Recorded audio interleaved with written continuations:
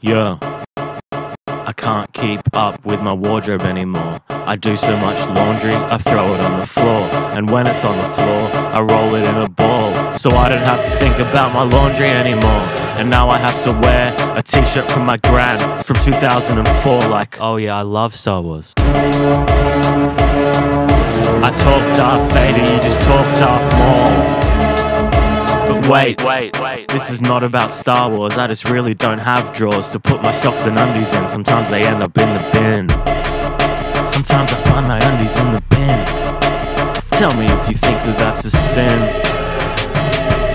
Yeah, I don't have any clean shirts, so I wore a dress. I found it hanging from the clothesline, I was most impressed. It was just my colour, but it's a little tight. I think the fabric was a curtain bought from Spotlight.